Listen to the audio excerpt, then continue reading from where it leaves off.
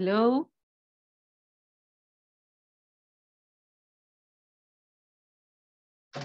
Hello, teacher. Hello. Good evening, everyone. Here we are. Good evening. Good evening. Welcome. Good evening, teacher. Good evening, Vilma.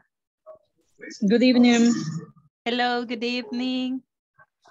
Hello, teacher. Hello. How are you doing, Reynaldo? Hi, Kenny. Hello, Candy.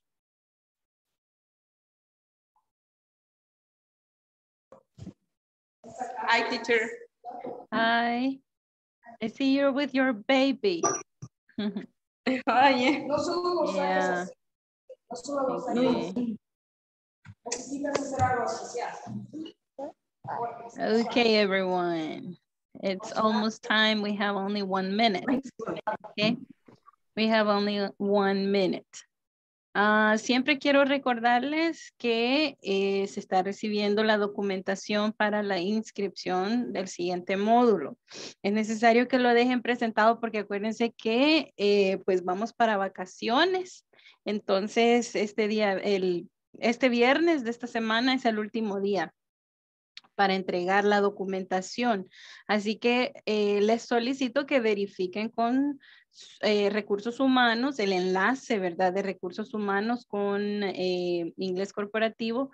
En Inglés Corporativo no se lo van a verificar. Entonces es mejor que usted lo haga directamente con recursos humanos de su compañía. Es más fácil, ¿verdad? Para hacerlo, ¿verdad? Aunque sí, pues estamos dispuestos también a ayudarle y verificar. Lo único que es mucho mejor que usted lo haga desde su compañía. El otro anuncio es que ustedes, no sé si este día recibieron la encuesta de satisfacción. Esa no la van a realizar aún, la van a realizar hasta el último día de clases. Es básico. Yo creo que desde el primer día les comenté, ¿verdad? Que son 3 cosas que se toman en cuenta para la calificación final o para ser aprobado en el curso. Entonces, una es las tareas de la plataforma y las actividades de la plataforma, ¿verdad?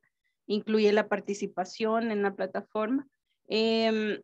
Y la segunda, que también es o sea, son igual de importantes, es la asistencia, ¿verdad? El porcentaje de asistencia es básico.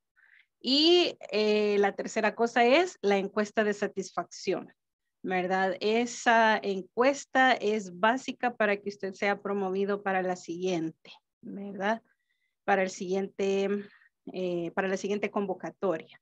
Entonces, dicho esto, vamos a comenzar nuestra clase de hoy. And I'm switching now, okay? Let's jump into the new topic for tonight, okay? But before, just let me call the roll. Miren, otra cosa. Zoom ha tenido actualizaciones. Así que ayer los que estábamos teniendo problemas, pudo haber sido por esa actualización que estaba disponible.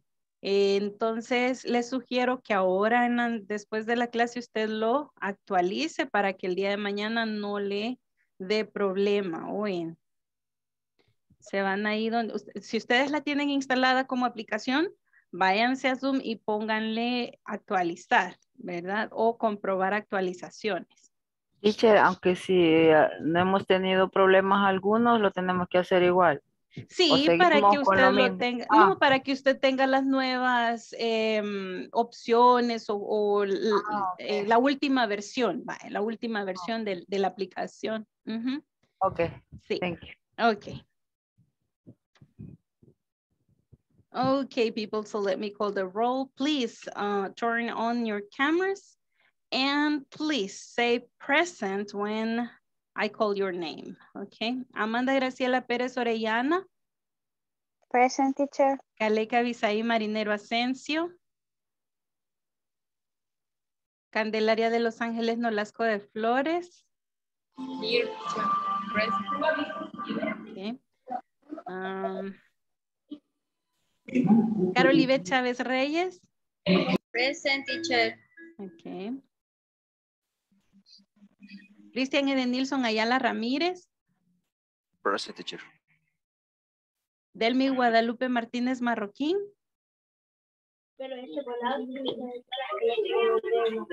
Estela Mabel Orellana de Del Cid.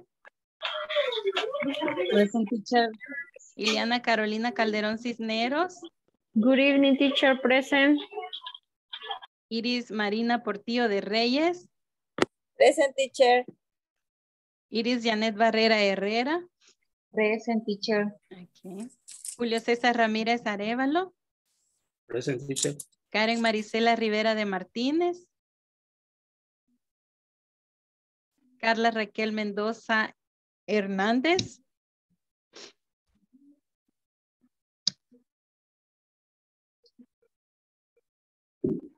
Kenny Lizeth Cuellar de Barrientos. Good evening. Present, teacher. Okay. Levin Giovanni Martínez.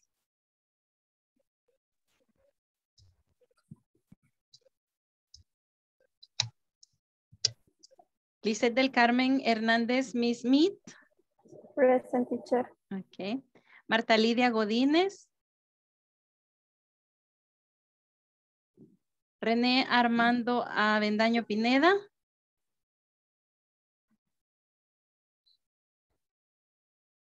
Reinaldo Chávez Guerra.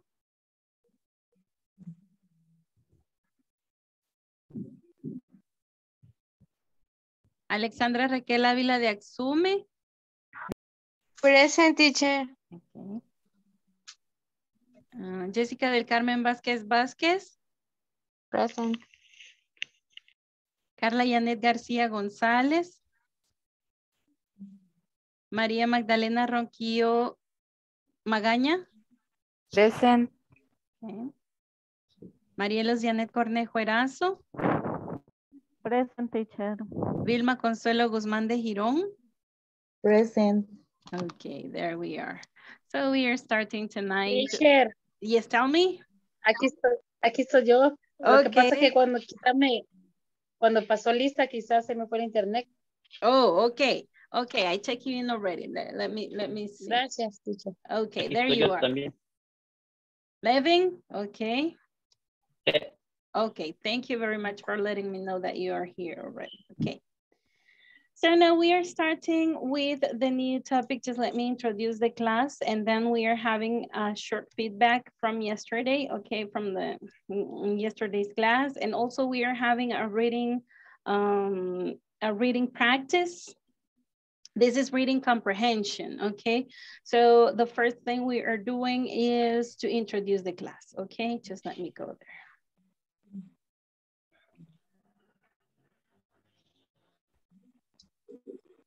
Okay, here we go.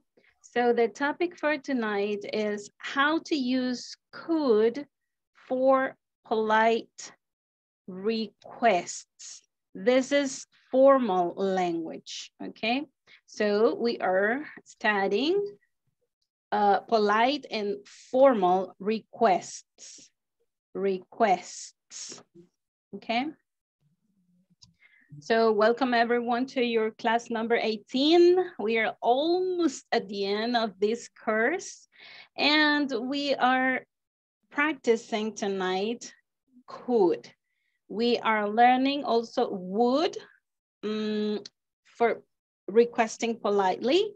And now we continue with another way to request politely and a very formal language, okay? So let's see what's the main topic. The main goal for tonight. Our goal is that participant will be able, will be able to make could for polite and formal requests, okay? Aquí me falta una palabra, could statement, okay? For polite and formal requests, okay? So we are using could tonight, could, Okay, so the agenda for tonight is that we are having this reading comprehension exercise that we have in our manuals. Then we are having some exercise about like to, how to use it. And then we are talking a little bit about troubleshooting. Then we have this conversation to role play in the manuals, then some writing exercises.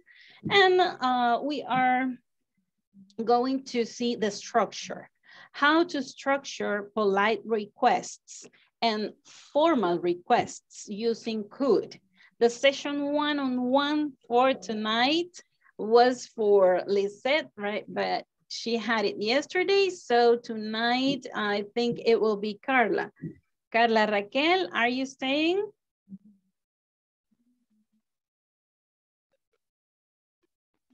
Carla Raquel.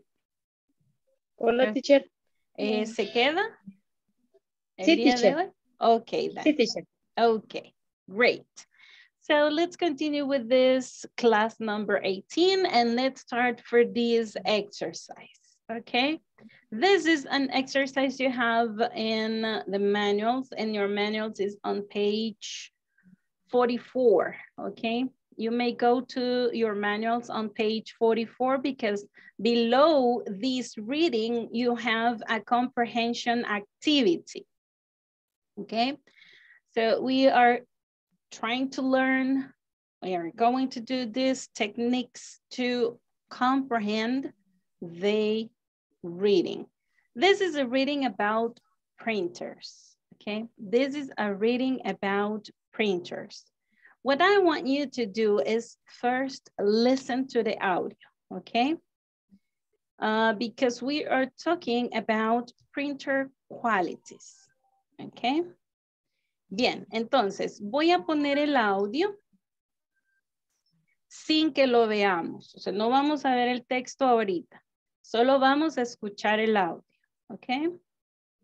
Déjenme ir acá porque para poder compartir tengo que ir desde acá. Here we go. Vamos a escuchar, este es un texto o un artículo acerca de las calidades de las impresoras, perdón, las cualidades, I'm sorry. Las cualidades de una o de las impresoras, ¿verdad? Vamos a ver.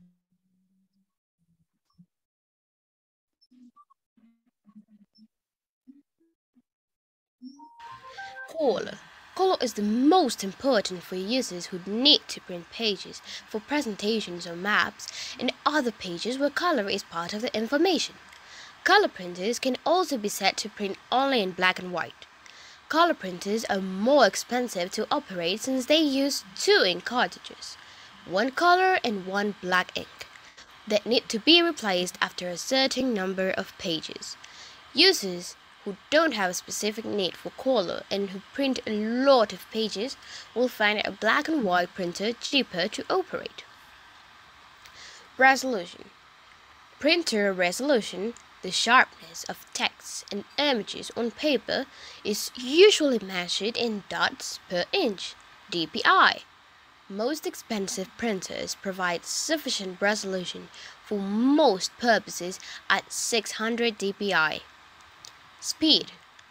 If you do much printing, the speed of the printer becomes important. Inexpensive printers print only about 3 to 6 sheets per minute. Color printing is slower. More expensive printers are much faster. Memory. Most printers come with a small amount of memory, for example 1 megabyte, that can be expanded by the user. Having more than the minimum amount of memory is helpful and faster when printing out pages with large images or tables with lines around them, which the printer treats as large as image. Okay, so they were talking about the qualities of printers. These are qualities that we have to take in consideration, for example, when we want to acquire one printer, okay? Esas son cualidades que nosotros debemos tomar en cuenta como cuando mi compañía quiere adquirir una impresora, ¿ok? Tenemos que tomar en cuenta estas cualidades porque no es lo mismo una impresora, ¿verdad? Para fotografías y con una alta resolución, ¿verdad? Como para simplemente documentos, ¿verdad? En una compañía que solo se imprimen documentos. Entonces, en la lectura o en el audio que escuchamos, mencionaron algunas características or some qualities, okay? Or qualifications of printers. A ver, así a grosso modo de lo que escuchamos, ¿qué palabras captaron? A ver, palabras que se refieran a cualidades de las impresoras. Vamos a ver. Lo que captaron, así a simple y grosso modo.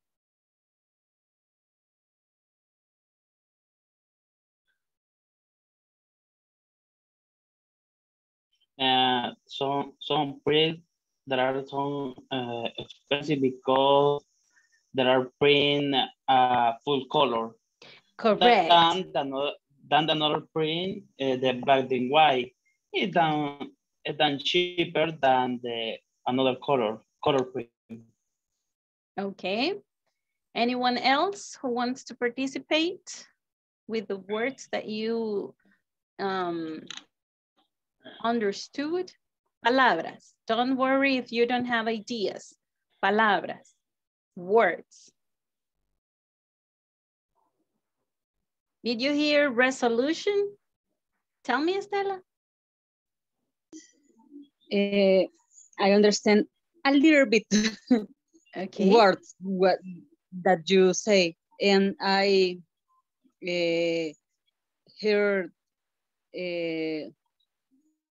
600, but I think it's about the page that the printer do it. Okay, like DPI, it says over there. They say it was not the amount of the sheets that you can print. It was about the amount of pixels or something like this, right? Something like that. Resolution. Yeah. Yes, kind of that. Okay, okay. Now we're going, okay. Ahora lo que vamos a hacer es que yo voy a poner la imagen, okay, de la lectura y la vamos a ir siguiendo, okay? Vamos a ir siguiendo la lectura. Okay. Everybody, please concentrate. Concentrate in or focus in the reading and focus in the listening. Okay, there we go. Color. Color is the most important for users who need to print pages for presentations or maps and other pages where color is part of the information. Color printers can also be set to print only in black and white. Color printers are more expensive to operate since they use 2 ink cartridges, one color and one black ink, that need to be replaced after a certain number of pages. Users who don't have a specific need for color and who print a lot of pages will find a black and white printer cheaper to operate. Resolution. Printer resolution, the sharpness of text and images on paper, is usually measured in dots per inch, DPI. Most expensive printers provide sufficient resolution for most purposes at 600 dpi. Speed. If you do much printing, the speed of the printer becomes important. Inexpensive printers print only about 3 to 6 sheets per minute. Color printing is slower. More expensive printers are much faster. Memory. Most printers come with a small amount of memory, for example 1 megabyte, that can be expanded by the user. Having more than the minimum amount of memory is helpful and faster when printing out pages with large images or tables with lines around them, which the printer treats as large as image. Okay. ¿Fue más fácil ahora? Was it easier reading and listening? Okay, very good, very good. Okay, now, can you tell me the qualities that we have to take in consideration when we want to acquire a printer?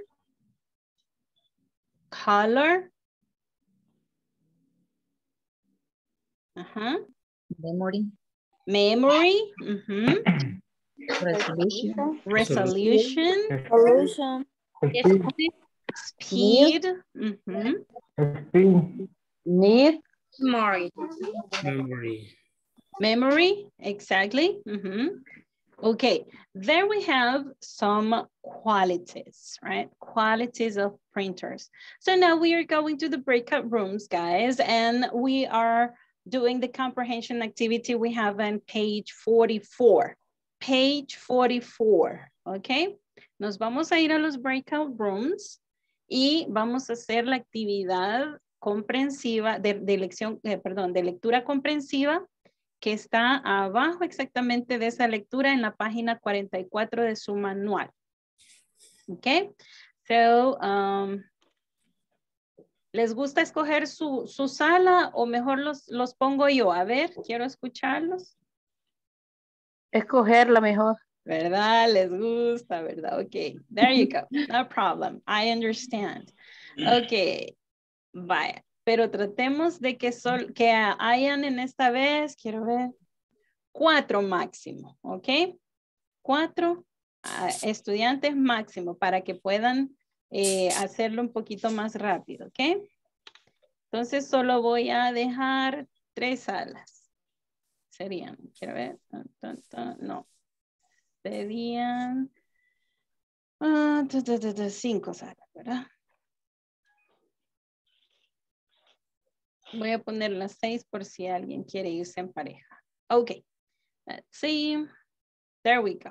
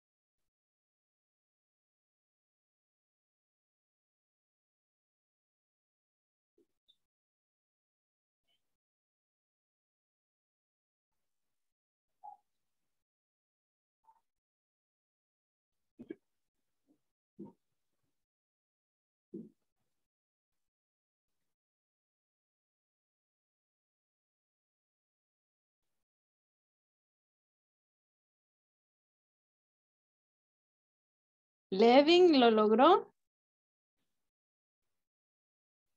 Sí. Okay. Kenny? Christian? You have to choose your room you want to join. Alexandra? Okay, Alexandra, were you able to find the option? Ahorita ya me salió. Okay. Okay.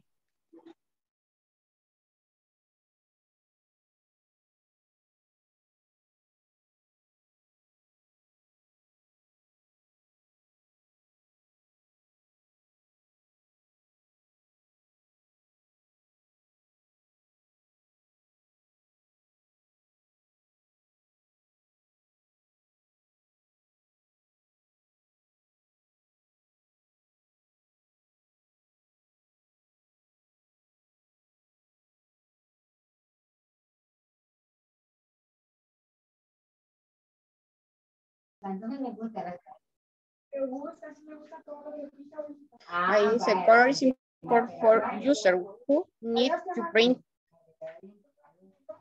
La pregunta decía, baja, por favor.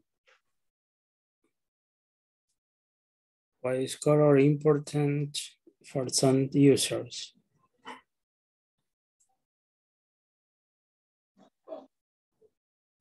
Porque because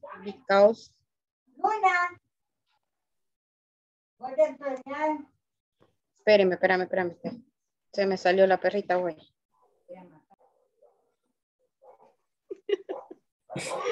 Good evening, Mr. Julio. Sorry, pero yo tuve un poquito de problema. No escuché bien en qué consiste la actividad. Esta es la lectura comprensiva que puso la teacher. Entonces vamos a contestar estas preguntas. Ok. De acuerdo a la lectura que vimos hace un momento. Escuché toda cortada. Okay. What is color important for some user? Tengo que leerlo. Aquí está la parte Color de color. important for user.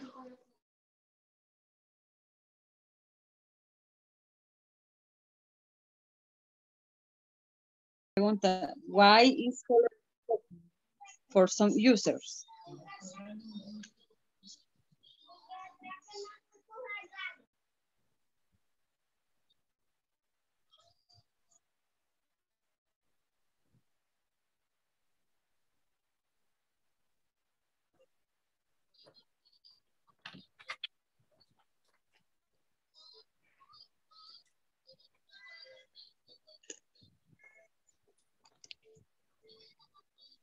No sería for print, pages, presentations or maps. Ajá. Sí, it is. Or maps in other pages where color is part of the information. It's for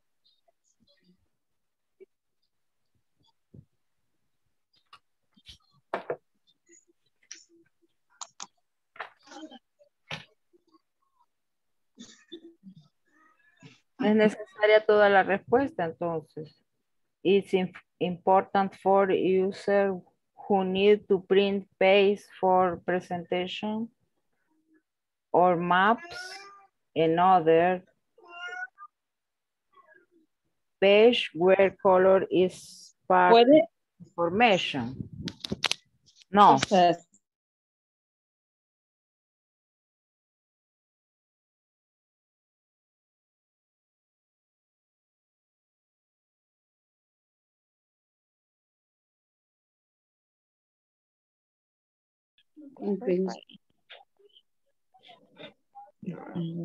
in memory for example, one megabyte. Was printed en memory no estará. Where printed.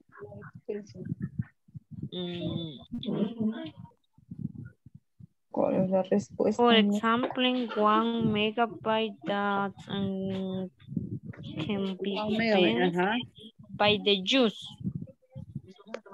Dice, if do you printing important. If too much printing the speed of printing.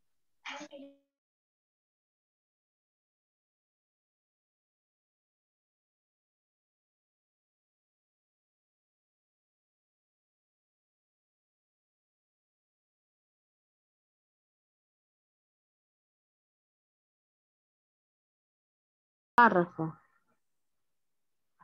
Dice, what does DPI stand for? Y dice, printer resolution is usually measured. It does per ink.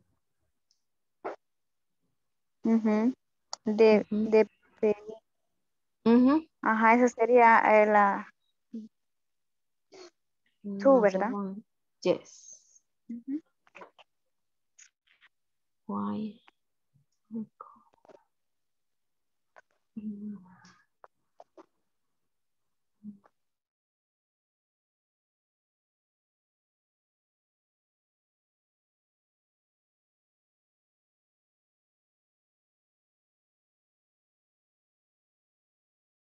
como las píxeles. Ajá. Ah, ya se nos unió la teacher. Teacher, ¿qué significa DPI? DPI. That's per inch. That's, acuérdense de esta palabra. ¿En dónde hemos oído that? ¿En dónde? A ver. Pato. Ajá. Pato. No, ese es duck. Ese es duck. Ajá. Vale, pero that. ¿Se acuerdan cuando decimos our email address? Do you remember? Do you remember when we say .com? .com. Do you remember? Okay, what is that? What is that? Oh, yes, okay. And it says per inch. Inch es pulgadas, okay, o por pulgada, yeah. Inch es una pulgada. Pixeleado, algo así. Yes, it's every single dot that you can print to form the image, right? In 1 inch, yeah. Los puntitos que se pueden hacer en una pulgada según esa impresora, ¿ok? Ajá, o sea, esa es la resolución. La resolución normalmente exactamente son los píxeles, ¿ok? Pero ahí no estamos hablando de píxel como tal, sino que estamos hablando de los puntitos. Por eso dice que is usually measured in DPI or dots per inch, ¿ok? Dots per inch. Entonces, su respuesta, your answer for the question is just dots per inch. Cuando le dicen, ¿qué significan las siglas? Quiere decir ahí. What does DPI stand for? Okay. ¿Qué significa cada letrita? Yeah? Dots per inch. Yes, correct. Okay. Why are color printers more expensive? Stanford teacher, ¿qué quiere decir? Cuando dice, what does the DPI stand for? Exactly. Esa frase va, no. Sí, es como que diría en español, ¿verdad? ¿Qué significan las siglas ISSS, por ejemplo? ¿Ok? Esa es la forma de preguntar. En este caso, yo lo preguntaría, what does ISSS stand for? Para que me digan qué significa o a qué se refiere cada inicial, ¿verdad? Cada inicial. Instituto del Seguro, salvadoreño del Seguro Social, right? That's a stand for.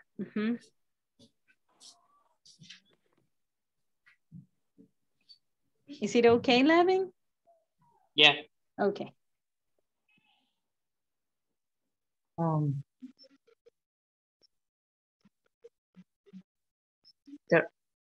Podemos contestar there is o it is. And number 2? Yes. Oh, just the words.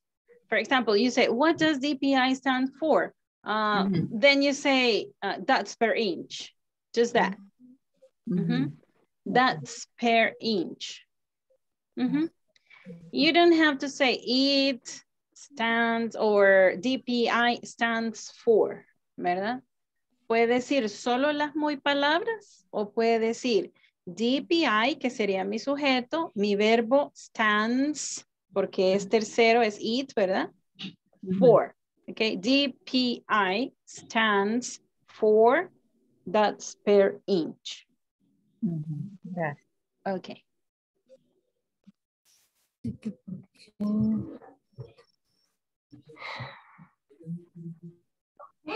La tercera dice, why are color printers more expensive? Much faster. Aquí ve. Pregunta que por qué son más caras las impresoras. Go. Impresiones a colores. Scroll up and go to color. Scramble the color. No, scroll up, mueva la página hasta arriba en donde está el color. Acá. Aquí.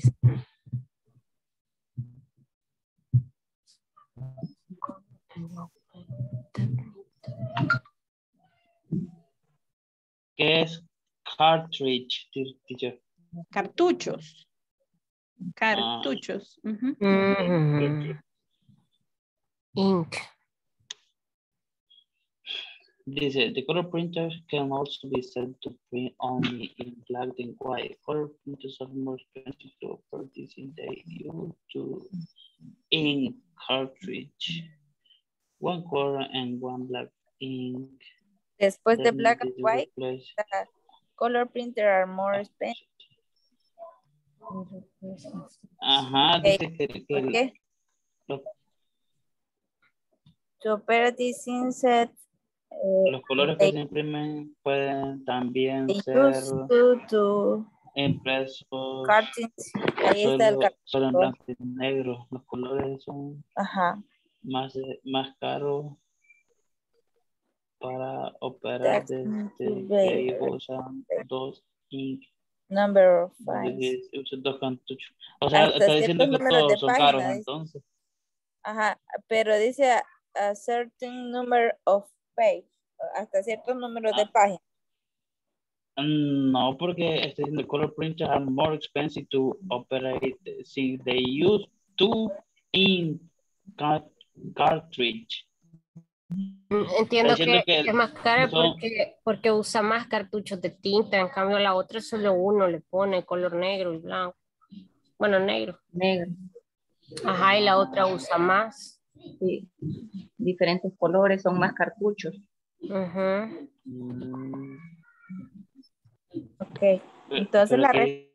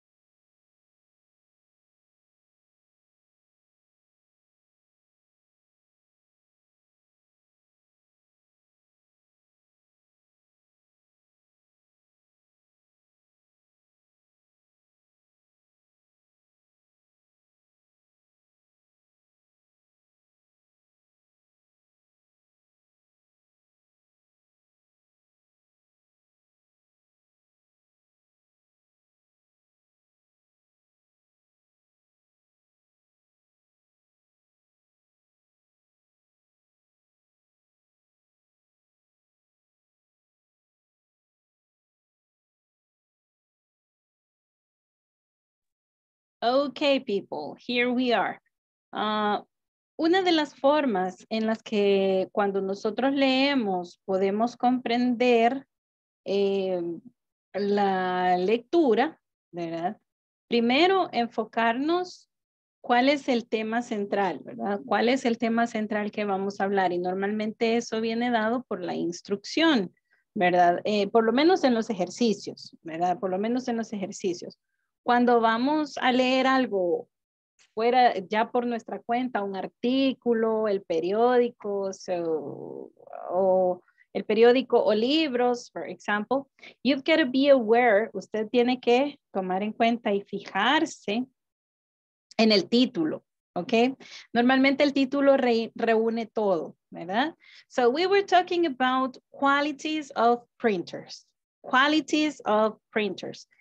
So the reading is about a list of qualities and the description of these qualities. So number one, the first question, why is color important for some users? Why is color important for some users? ¿De qué cualidad está hablando ahí?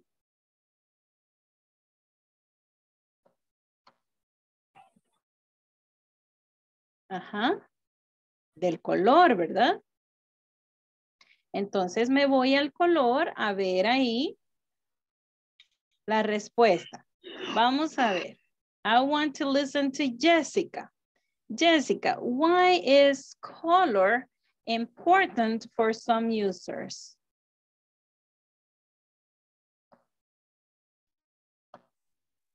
Okay. For users who need to print page for a presentation or maps. Okay, correct. Or, where the color is part of the information, right? Where color is part of the information.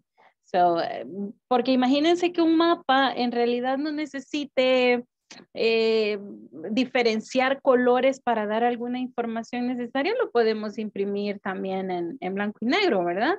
Entonces, definitivamente, some users who need to print pages for presentations or maps and other pages where color is part of the information. For example, brochures. What other document do you think that need the color in the information? Flyers. Layers, flyers, okay.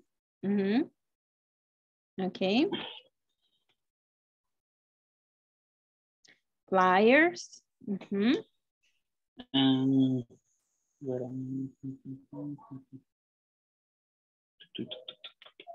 Stats graphics. Alguien que va a presentar o que constantemente está presentando gráficas, ¿verdad? Graphics. De estadística. Reports. Right? Reports, yes. Reports. Where it's important to make the difference between one data and the other data, right? And the other piece of data. So yes, it's very important. So now let's go to number 2. Julio, number 2. Can you read the question and then give us the answer, please? What does DPI stand for? What is the answer? It's dots per inch. Okay, it means, yes, correct, dots per inch. Dots per inch. ¿Qué dijimos que eran dots? Puntos. Puntitos, ¿verdad? O puntos, yes. Per inch, ¿qué es inch? What does inch mean?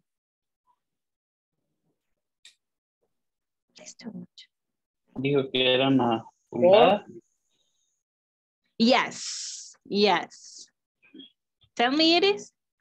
It is Janet? Pulgadas. Correct. Pulgadas. Correct. Entonces, la palabra que nos daba la clave aquí en la lectura es measured, ¿ok? Measured, medidos, ¿ok? Vamos a ver aquí. Aquí está en resolution, miren. Entonces dice, is usually measured in medidas. Dots per inch, correct. Inch es una medida, ¿ok? Pulgadas es una medida. Measure, right? It's a measurement. Okay, next. Teacher. Tell me.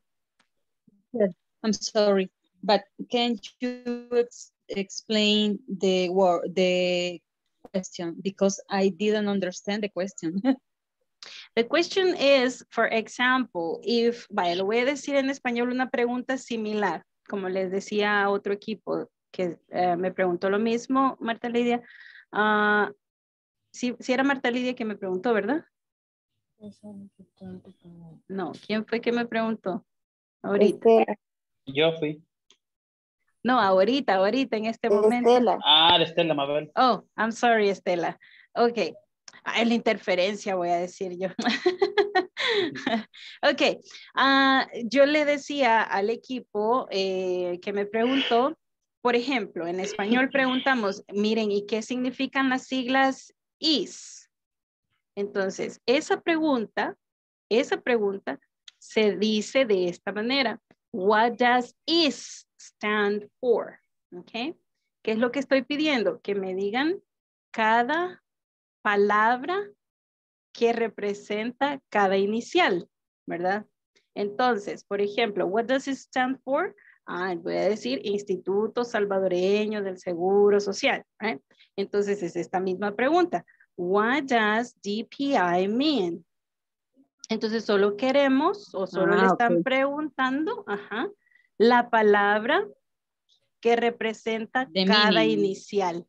La inicial, ¿ok? Ok. Yeah. Las iniciales DPI stand for.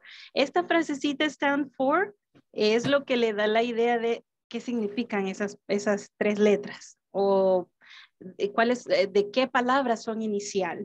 ¿Ok? There you are. Bien, vamos a ver. Number 3. Why are color printers more expensive? Iris Marina? Because the color the operation to ink carton color. Correct, because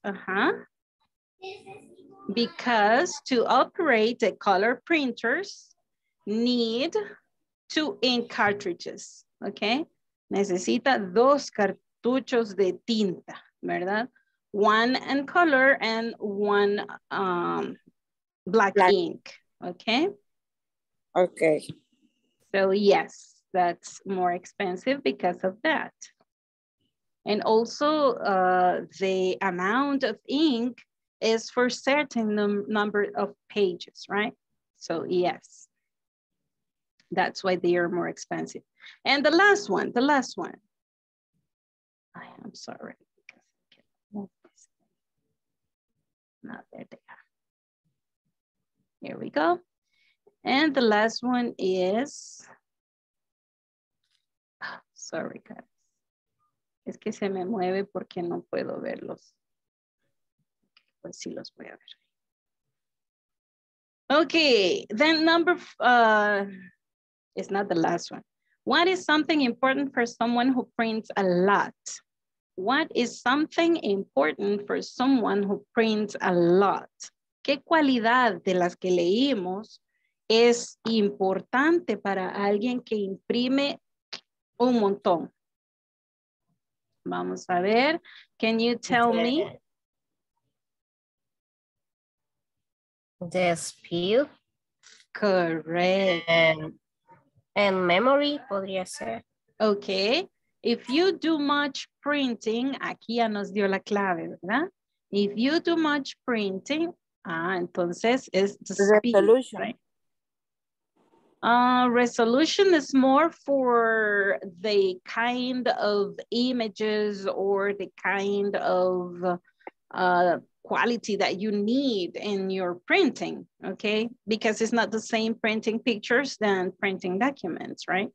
So not resolution, it's speed, okay? Speed. If you do much printing, the speed of the printer becomes important. Aquí estaba la clave, ¿verdad? Becomes important. Se vuelve muy importante. The speed, okay? So let's read number 5. Marielos, please read the question and give us the answer.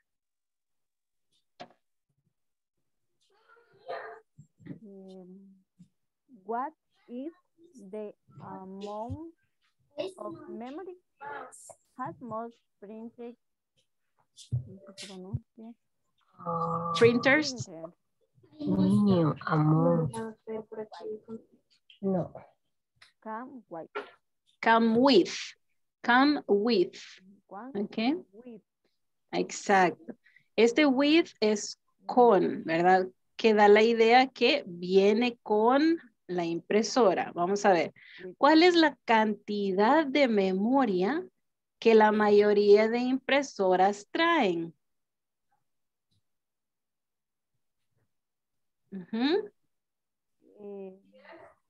1 megabyte.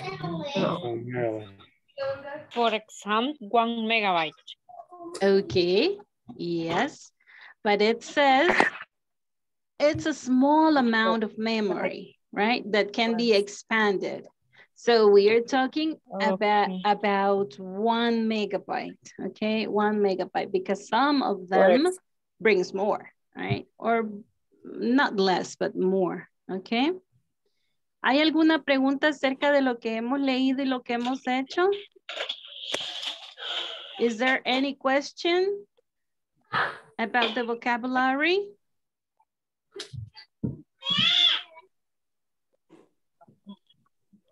Yo, teacher, just one thing, and the comprehension, my comprehension is a little bad because I don't understand when they make the structure when I'm asking the, for example, what does DPI stand for? I didn't know that, and I was thinking a lot about that sentence because I didn't saw that. Okay, this is very important. I'm confused. The same with the sentence at the end, with the question, excuse me, at the end. I had the same because with at the end es que como que traen, entonces eso es lo que me confunde mucho. Okay, no problem. This is why we do this kind of exercises, okay? Es por eso que hacemos este tipo de ejercicios para que vayamos viendo lo que necesitamos agregar en nuestro vocabulario, qué es lo que necesitamos visualizar en las estructuras de las preguntas, por ejemplo, y visualizar en las estructuras de la lectura, ¿verdad? Para poder comprenderlas. Así que yo les sugiero que vuelvan a leerlo, que vuelvan a leer las preguntas individualmente para que ustedes vayan comprendiendo aún más, ¿ok? Porque la verdad que la práctica hace al maestro, ¿verdad? Entonces, ahorita ya les dimos como una luz, ahora ustedes lo pueden volver a leer, y entre más lo lean, van a encontrar más cosas que no sabían, ¿ok? Entonces van a ir agregándolas a su vocabulario, ¿ok? Okay, people. So now, solo déjenme tomar la asistencia por segunda vez antes que se me pase, porque ya se me pasó varias veces la segunda vez de la asistencia. Así que por favor, hoy sí, no se me debe pasar. Lo voy a tomar ahorita. Please turn on your cameras and say present when you hear your name. Lo voy a hacer algo rapidito, ¿ok? Amanda, Graciela. Present, teacher. Okay, Pérez Orellana, there you go. Caleca Bisaí Marinero Asensio. Present, teacher. Okay, Candelaria de Los Ángeles Nolasco de Flores. Carolive Chávez Reyes. Present, teacher. Cristian Edenilson Ayala Ramírez. Delmi Present, Guadalupe Martínez Marroquín. Present, teacher. Estela Mabel Orellana de Del Cid. Present, teacher. Liliana Carolina Calderón Cisneros. Present, teacher. Iris Marina Portillo de Reyes. Iris Janet Barrera Herrera. Ok. Ok. Julio César Ramírez Arevalo. Present, teacher. Karen Marisela Rivera de Martínez. Present, teacher. Carla Raquel Mendoza Hernández. Present, teacher. Kenny Lisset Cuellar de Barrientos. Present, teacher. Levin Giovanni Martínez. Present, teacher. Lisset del Carmen Hernández Mismí. Marta Present, Lidia teacher. Godínez. Thank you, Lisset. Marta Lidia Godínez. Present, teacher. Present. Ok, René Armando Avendaño Pineda. René, are you there? Okay, there you are. Yes, I'm here. Okay. Reinaldo Chávez Guerra. Present, teacher. Alexandra Raquel Ávila de Axume. Present, teacher. Jessica del Carmen Vázquez Vázquez. Present. Carla Yanet García González. María Magdalena Ronquillo Magaña. Present. María Luz Janet Cornejo Erazo. Present, teacher. Vilma Consuelo Guzmán de Girón. Present. Okay, there we are. Okay, people, now we are going to start with this other part, okay?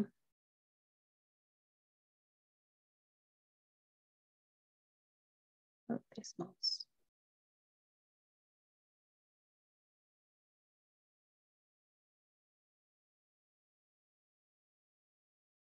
Okay, just reminding how to use the would like to structure, okay?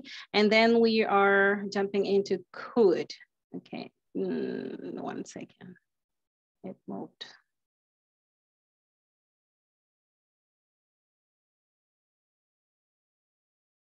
Here we go. Okay, just reminding this. Let's remember the affirmative way. I would like to report a problem, okay? I would like to speak with David. Is he in? Esta es la manera afirmativa. Tenemos el sujeto, tenemos would, like, to y el verbo. El verbo no va a cambiar. No lo vamos a conjugar. No le vamos a poner ing ni la letra S, ¿ok? En la parte negativa, ¿cómo lo hacemos? The subject y would not, ¿ok? Pero lo contractamos de esta manera, wouldn't like to worry you. I wouldn't like to worry you. She wouldn't like to worry you. He wouldn't like to worry you, ¿ok? What would you like to report? What would you like to report? Entonces, regresemos al punto en que estábamos hablando que estamos aprendiendo un lenguaje muy formal y muy amable para hacer solicitudes, para solicitar algo. So we are requesting politely, okay? And let's having that in mind, let's remember this. The situation, for example, was give me your feedback. I'd like you to give me your feedback. Acordémonos de las dos estructuras que vimos ayer. Una es que yo quiero que alguien haga algo para mí o por mí, ¿ok? Pero también puede ser que yo quiero que hagan una acción o yo quiero hacer una acción, ¿ok? Entonces, recordemos, I would like to significa I want, pero en una forma muy formal y muy amable, ¿ok? For example, if the situation is take some time off, I'd like to request some time off. Okay, esto fue de la clase pasada, solo lo estamos releyendo, okay? To talk to the boss, for example, you want to go and have a meeting with your boss, then you say, I'd like to talk to you. I'd like to talk to you, okay? To send the new procedure guidelines by email. But you need that someone send these guidelines to you, then you say, I'd like you to send the new procedure guidelines by email. ¿Ok? ¿Cuál es la diferencia? Que cuando decimos, I'd like you to give me, quiero que tú me des. ¿Ok? I'd like you to send, quiero que tú me envíes. ¿Ok? Pero en estas, I'd like to request, yo quiero solicitar, quiero realizar una acción. Esa es la diferencia y veamos las dos estructuras, ¿ok? To send the new procedure, right? We say, I'd like you to send the new procedure guidelines by email. And the next one is report an issue in your area. Maybe they gave you an instruction yesterday and you want to report that you did it, okay? You want to report that you are taking, that you are doing what you mean or what they want you to do, okay? So you've got to say, I'd like to report that we are closing the offices 1 hour later, just as you wish. Estos son ejemplos, nada más. Aquí podemos decir lo que nosotros querramos, ¿ok? De acuerdo a la situación. Son ejemplos para que veamos que utilizamos I would like to, ¿ok? Entonces veamos.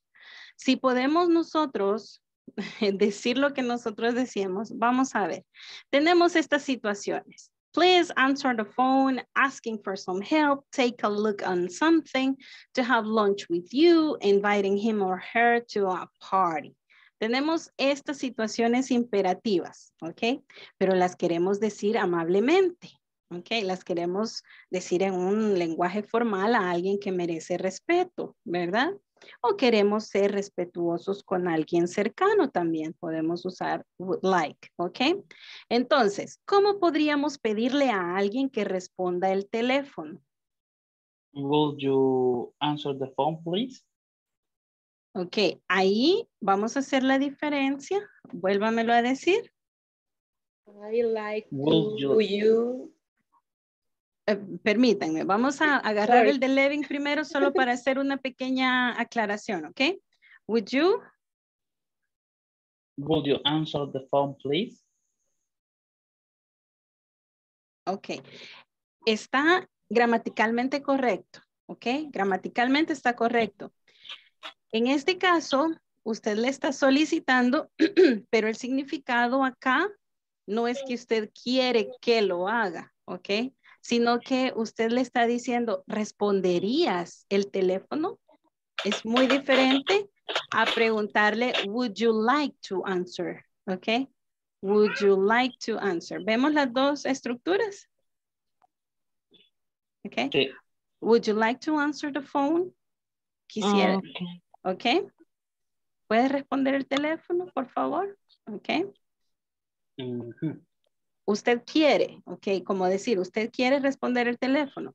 Pero como yo en realidad estoy haciendo esto, vamos a hacer otra explicación pequeñita. Este es, sin el please sería un offering, ¿ok? Este es un offering, es un ofrecimiento, ¿ok? En lugar, perdón, que esto no me deja.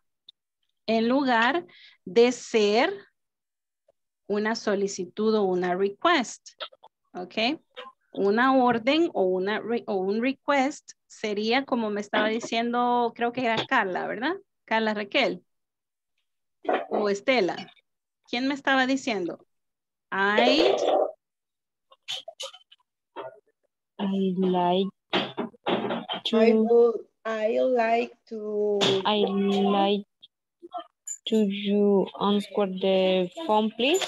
Ok, el you va exactamente en medio. Miren, I'd like you. I like you. To.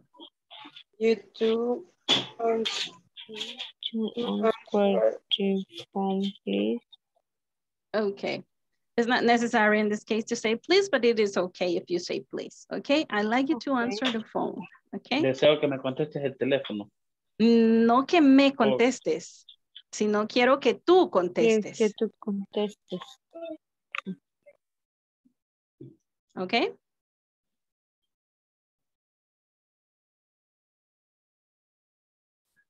La actividad es answer the phone, ¿ok?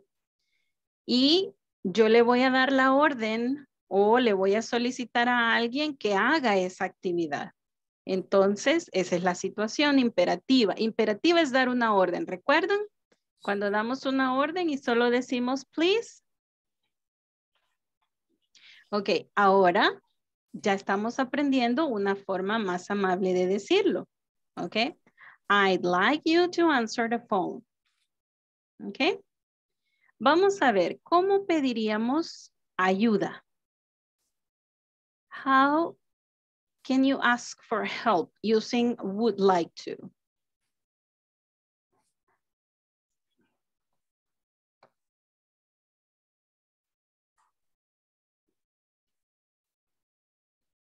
Would you like to help me? Oh, that's a very good one. That's a very good one. Ok, lo vamos a escribir. Would you like to help me?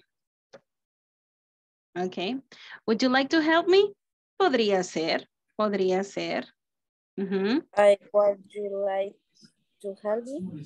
Ajá. Podría ser y le está diciendo, ¿me quieres ayudar? Ok. Pero lo vamos a solicitar de esta manera. I'd like you to help me. Okay. I'd like you to help me, please. Okay. Contractados. Sí, sí, así es. Claro que podemos usar la pregunta como me la acaban de decir. Would you like to help me? Me quiere ayudar, pero la situación ya no es no es imperativo. ¿Ok? Necesito que me ayude, quiero que me ayude. Exacto. Este es manifestando que usted quiere que se haga. ¿Ok? Pero de una manera amable para no parecer como hay un video, se los voy a enviar, donde dice, la persona que está dando la orden y la secretaria dice, ve, este se cree la reina de Saba aquí porque me está dando órdenes así, sin, porque están acostumbrados, o sea, el lenguaje formal es para, como nosotros diríamos, ¿podría usted ayudarme con esto? Ok, es muy diferente a que diga, mire, ayúdeme. Ayúdeme. Ok, es muy diferente, right? El tono y hasta podríamos decir la connotación, ¿verdad? Es muy diferente y siempre es una orden, ok? Always is like an order, ok? Entonces, would you like, ¿cómo fue que me dijeron? Would you like to help me, right?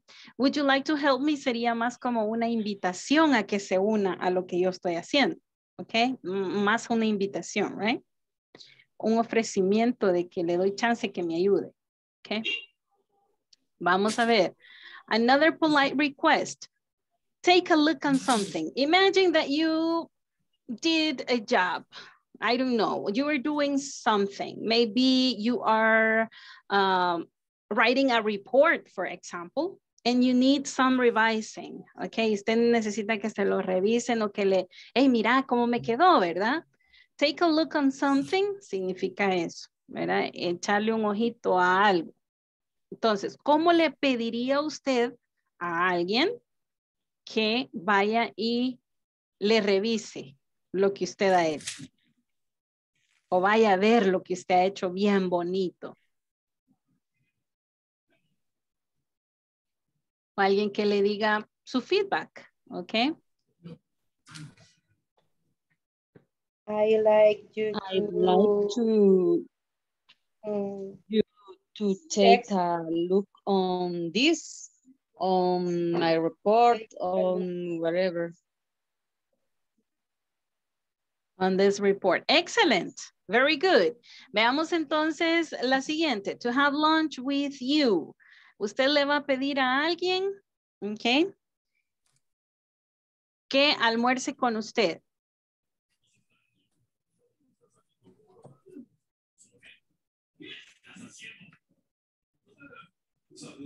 Would you like to eat tomorrow with me? Very good. Very good. It means que normalmente no le da usted una orden a alguien que almuerce con usted, ¿verdad? Normalmente no le da una orden, ¿verdad? Sino que le hace una invitación, right? An invitation. En ese caso podemos utilizar la pregunta perfectamente.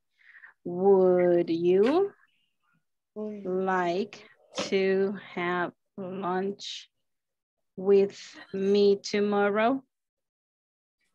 Okay. Would you like to have lunch with me tomorrow? Y le estoy dando la opción incluso de que esté de acuerdo o que no esté de acuerdo, ¿verdad? Que le diga que sí o que no.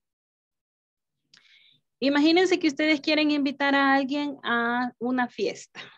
Okay, let's imagine that you want to invite someone to a party. Okay, ¿cómo le podríamos decir?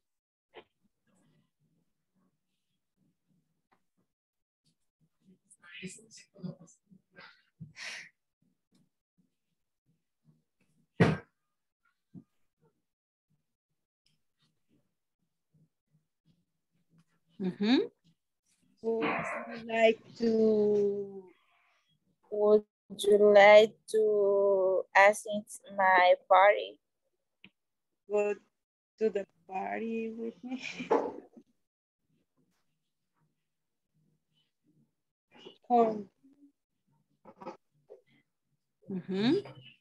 I like you.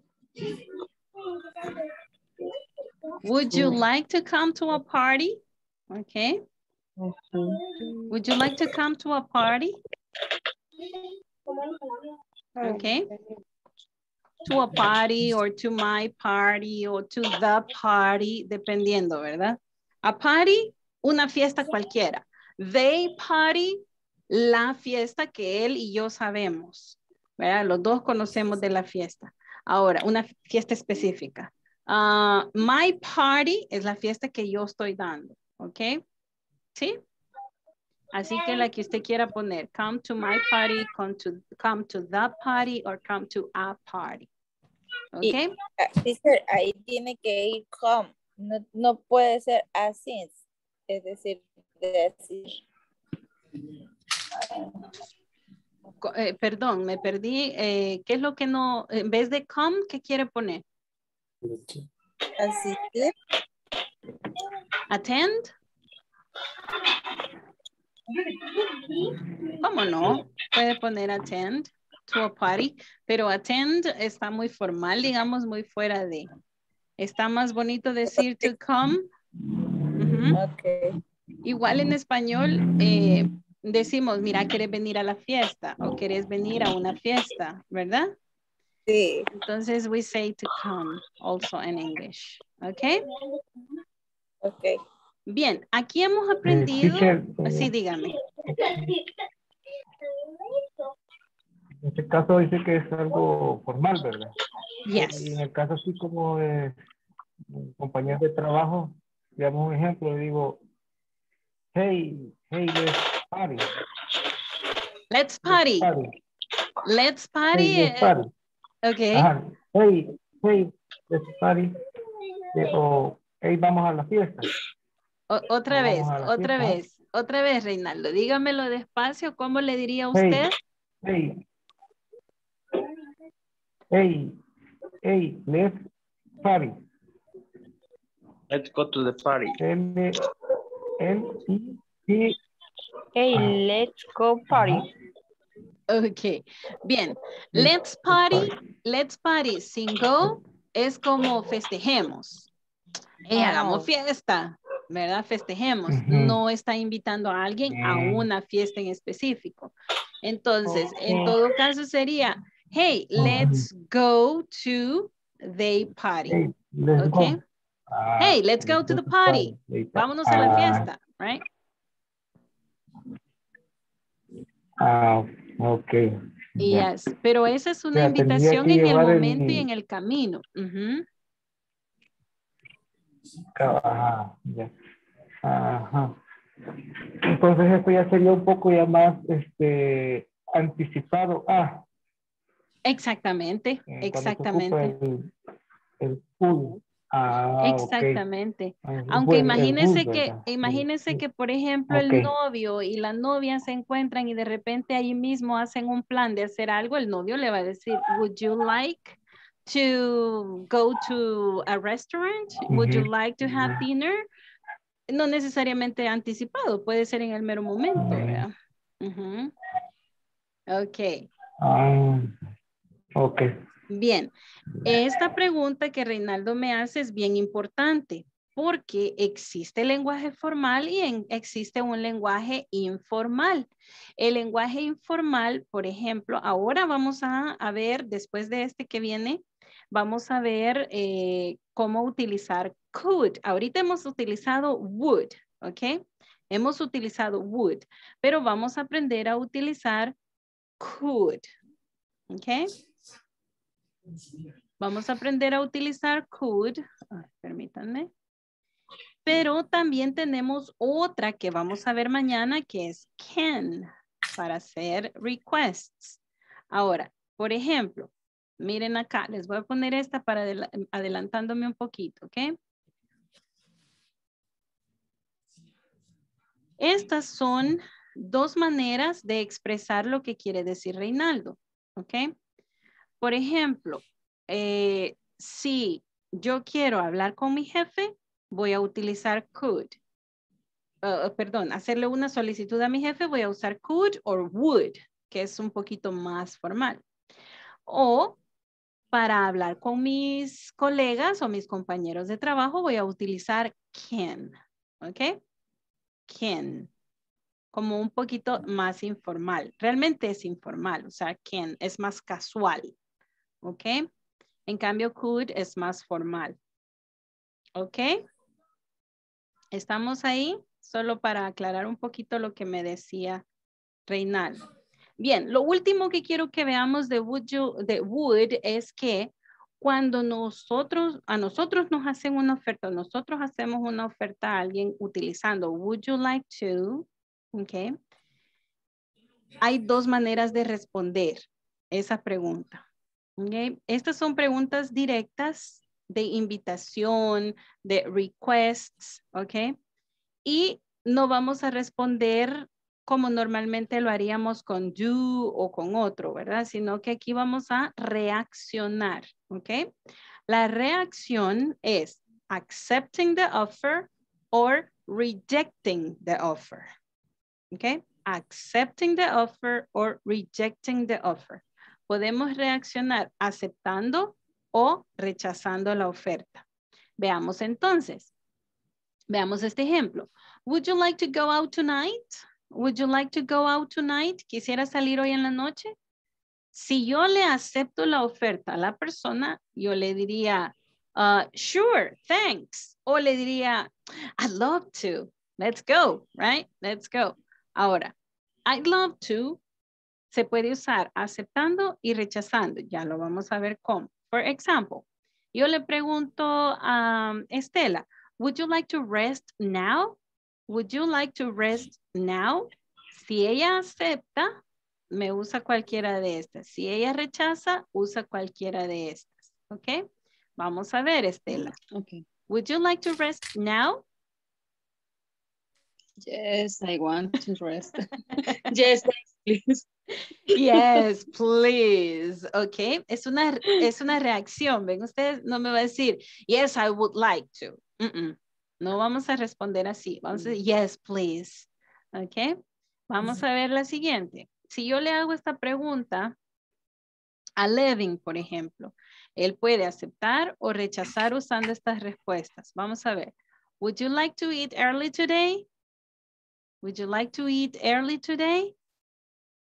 Yes, Levin? of course.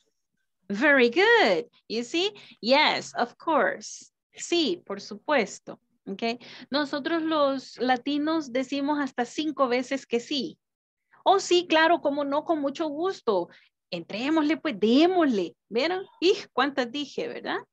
But in English, we are more direct. Okay. In English, the language is very direct.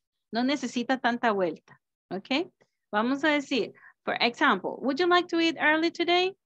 Oh, sure, please. Or sure, thanks. Y hasta ahí se acabó y nosotros queremos decir todavía más, ¿verdad? Pero no, hasta ahí. Okay. Would you like to eat pupusas next Sunday, Iris Janet? Would you like to eat pupusas next Sunday? Yes. It's love too. I'd love to. I'd love to. I'd love to. Me encantaría. Okay. I'd love to. Okay. Pero también este I'd love to se puede usar rechazando. ¿Cómo? Vamos a escribirlo aquí para que les quede dando una excusa. Okay. For example, would you like to eat pupusas next Sunday? I'd love to, but I'm working. I'm sorry? But I'm working late, for example. Okay? I love to, but I'm working late. Okay? That is contrast, teacher. Yeah, contrasting, yes. Not exactly contrasting. In this case, you are giving an excuse, okay? I'd love to, but I'm working late next Sunday, okay? Or could be, I love to, but I'm sick now. Pero I'm sorry, lo están invitando para el próximo domingo. Yeah, of course. If you're sick now, maybe you're going to be. In the moment, yeah. Yes, it depends on the time that they are inviting you to do something, right? Yes. Okay. Are we okay with that? Yes? Yes. Okay. Para rechazar la oferta podríamos decir, no, thanks. No, now, perhaps later. Perhaps es como maybe, okay? Perhaps es como maybe. Perhaps it's more formal, okay? So we say, for example, would you like to rest now? Not now, perhaps later, okay? Would you like to eat early today? That's all right, yeah? Would you like to eat pupusas next Sunday? Este ya no sería rejecting si yo digo that's okay. Okay, ya sería un accepting. Okay, would you like to eat pupusas next Sunday? Oh, that's okay. It sounds good. Okay, esa puede ser otra. La vamos a agregar acá. What is the meaning perhaps? Es como maybe.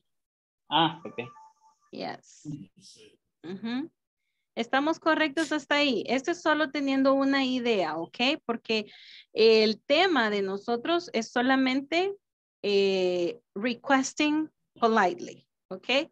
Esto es para que sepan cómo reaccionar porque en algunos requests que hemos hecho o invitaciones que hemos hecho va a haber necesidad de decir una respuesta, ¿verdad? Ok, vámonos al manual. Tell me, Ismael. Cuando I'm sorry. Cuando le menciona hasta la fecha, día, por ejemplo, ¿verdad? Puede ser hora y todo, no cabe la palabra maybe, como lo que acaba de decir, es decir, tal vez, porque es algo como incierta, ¿verdad? No es una respuesta en sí. Claro, puede decir maybe. Puede decir maybe. A ver, hagamos un ejemplo para estar seguros cómo lo va a utilizar. For example, if someone tells you, would you like to eat pupusas next Sunday? Would you like to eat pupusas next Sunday? Maybe. Maybe what? Maybe you like, or maybe you wouldn't like. I mean, maybe you would like to, or maybe you wouldn't like to. Ahí queda como la duda, ¿ok? Quizás tendría que decir, let's see. Maybe, let me check my agenda, for example. ¿Ya? Tendría que dar una explicación, el maybe. Maybe positivo o maybe negativo, right? Maybe, let me ask my friend, my boyfriend. It is Tal vez lo recuerde. Okay. Maybe if I remember, okay. Good. Good. Bien, vamos a continuar en nuestro manual. ¿Queda claro? Perdón, ¿queda claro? Sí, teacher, gracias. Ok. Vamos a ir a nuestro manual y en nuestro manual tenemos una ¿Quién me ha levantado la conversación. mano, teacher? Teacher. Permítanme que aquí estoy en el manual, no miro. Ok, go ahead, Christian, tell me. Sí, solo es una pregunta en lo de la pronunciación, que cuando lo pronuncian no escucho el good con el apóstrofe.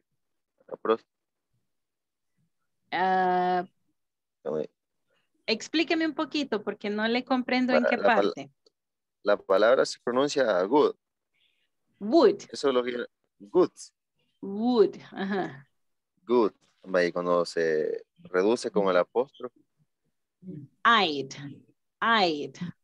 Por eso es que cuando lo estaban pronunciando, yo siempre escuchaba como me gusta.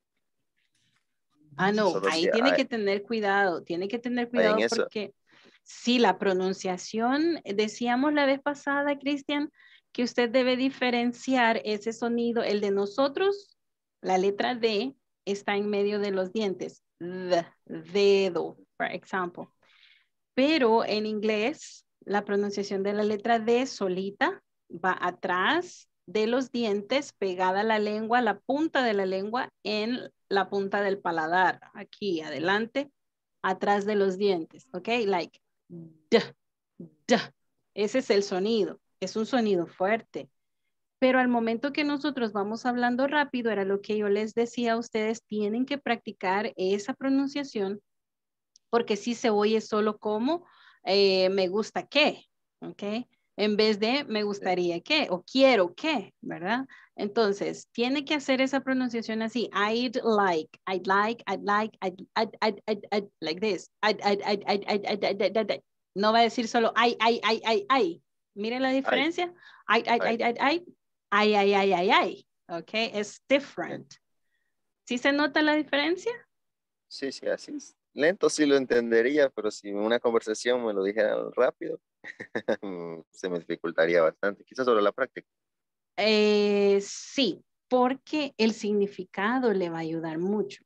El Como dice en el significado, contexto. exactamente, en el contexto. Así es, para poder entenderlo. Pero afine su oído, porque hay dos maneras de pronunciarlo. Como les envié tres maneras de pronunciarlo. Sí. Ahí se los envié en el WhatsApp para que tuvieran esas diferencias, ¿verdad? Y vuelva a oírlo el video y óigalo 5 o 6 veces para ubicar y enseñarle al cerebro, este es el sonido de la D que necesito entender o escuchar, ¿ok? Ahorita lo está pasando por alto porque no lo pronuncia igual usted, ¿ok? Sí. A medida lo vaya escuchando, lo va a ir diferenciando, ¿ok? Gracias. Okay. So guys, we are going to our manuals, and for example, when we have a problem with our computers, with our cell phones, and we need to express the problem that we are having with these devices, usually in tech support, they have like a process or a procedure to file a complaint, okay? They file a complaint, okay? Ellos llenan una forma o un formulario normalmente. No sé si ustedes tienen eso en sus compañías, que llenan un formulario para hacer una solicitud. ¿Sí? Yes. Ok. Y normalmente para solicitar que le vayan a ver su computadora o que le vayan a ver el software. O el teléfono no le funciona, ¿verdad? O llama usted a Claro o a Tigo, ellos llenan un formulario, ¿verdad? Llenar ese formulario de queja o de solicitud se llama file a complaint, ¿ok? File a complaint. You see? Por ejemplo, donde yo trabajo, llenamos una solicitud de máquina mala, de Machine Day. Okay. Okay. So you have like a form that you have to complete, right? En ese formulario hay varios datos que debemos aprender a preguntar. Okay. Acuérdense, ¿se acuerdan? Let me ask you some questions de la primera conversación que vimos when we report a problem. Okay, then let's read this conversation and let's look at the way that this tech support agent is doing to solve the problem, okay? So Mike and Maria. Thank you for calling the IT department. Hello, my name is Maria Ochoa and I need to file a complaint about my work terminal, my computer, right? I'm sorry to hear that. Please describe the problem. It was very slow yesterday and it didn't turn on today. Let me send someone with a complaint form. We can send a new computer in no time. Thank you. You are welcome. Okay. So now, guys, we are going to see, okay, we are going to see what's the procedure in a very basic conversation, okay? Vamos a ver. Voy a volverlo a leer y le voy a pedir a ustedes, a 4 de ustedes que lo van a hacer el roleplay. Pero el roleplay lo vamos a hacer como una llamada real, ¿ok? Thank you for calling the IT department. Hello, my name is Maria Ochoa and I need to file a complaint about my work terminal.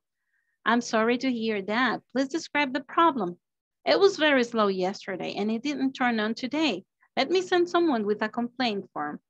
We can send a new computer in no time. Thank you. You are welcome. Entonces, vamos a ver. ¿Tienen alguna pregunta acerca del vocabulario en esta conversación?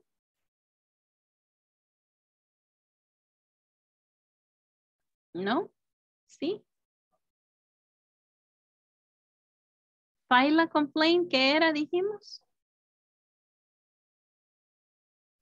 Una forma o formulario. Ok, llenar un formulario, ¿verdad? O sí, completar un formulario. And what is a complaint form? Complaint form.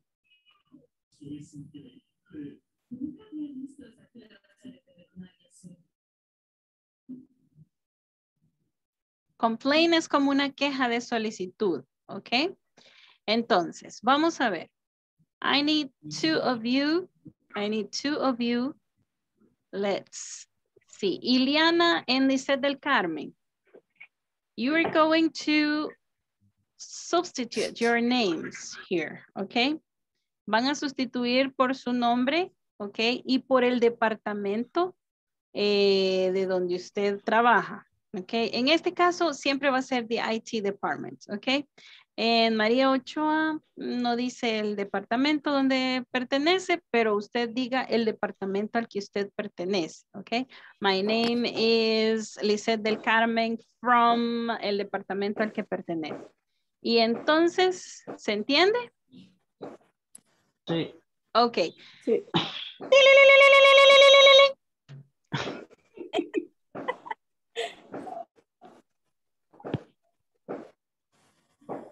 Okay.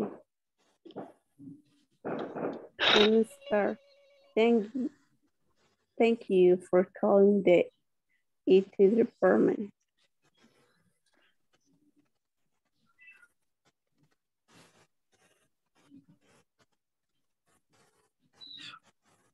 Ok, empiecen. Okay, thank you for calling the IT department. Hello, my name is Ileana and I need to file a complaint about my work terminal computer.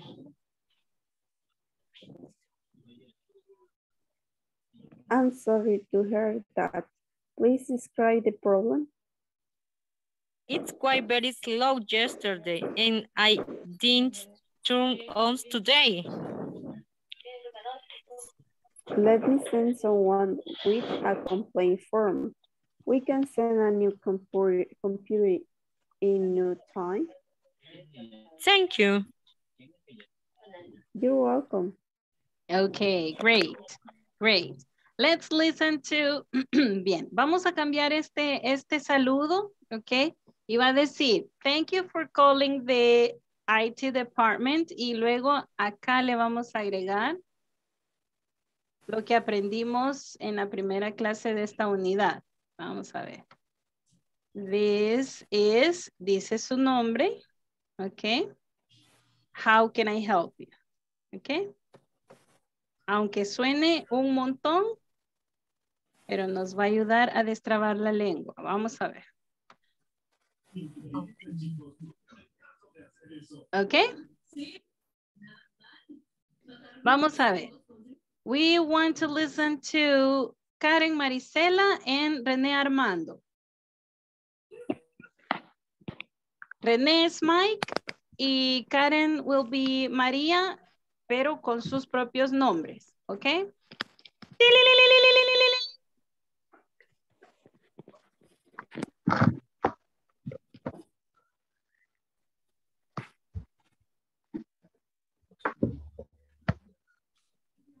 René, are you there?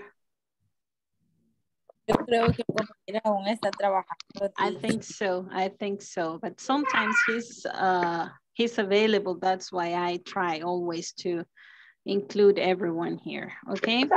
So now let's see. Christian, go ahead, please. You are Mike, Christian, but with your own name.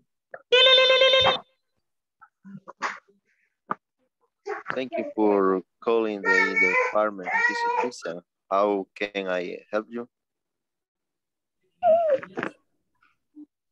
Hello, my name is Karen Rivera and I need to fill a complaint about my work terminal computer. I'm sorry to hear that. Please describe the problem. It was very slow yesterday and it seems to on today. Let me send someone with the complaint form. We can send a new computer on time. In no time. No time. Thank you. You're welcome. Okay, great. Thank you very much. Okay, people. So now let's go to the next page. Okay, let's turn to the next page. Because here we have two, well, we are still on the same, okay? We have two questions. So what expression does Mike use to show a solution in progress? What expression does Mike use to show a solution in progress? ¿Qué expresión usa Mike para mostrar que está buscando una solución?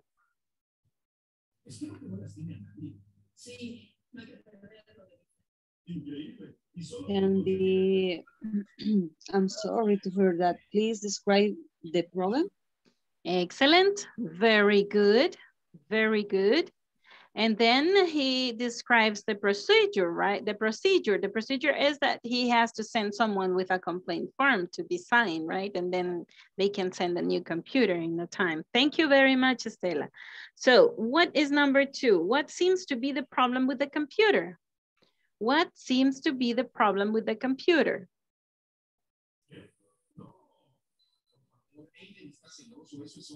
It's very slow. Excellent. Y aquí ya empezamos a ver que aparecen para contar algo que sucedió en tiempo pasado, ¿verdad? Decíamos ayer que was es el pasado de is, ¿ok? Si el presente es, it is very slow, today, for example, yesterday, it was very slow, ¿ok? It was. Okay. Este es pasado de is. Ahora, tenemos este otro que es el pasado de don't. ¿Ok? El pasado de don't. Si hoy no enciende, yo diría and it don't turn on. ¿Ok? Hoy, ahorita, en este momento. Pero como en la mañana fue que yo probé, o un tiempo atrás de hacer la llamada, entonces yo digo en pasado. And it didn't turn on today. Eso solo lo hago notar para que vean que cuando uno cuenta algo usa el tiempo pasado. Y ahí tenemos dos formas bien importantes que ya pueden meter en su vocabulario. Was, pasado de is, and didn't, pasado de don't. ¿Ok? Ok. The don't y the doesn't. ¿Ok? The don't y the doesn't. It doesn't turn on today. ¿Ok? Bien. Vamos a ver, este lo vamos a dejar para mañana, ok.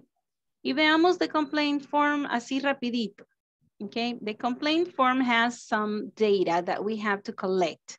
We have to collect this information from the caller, ok. From the caller, the person who is calling, ok.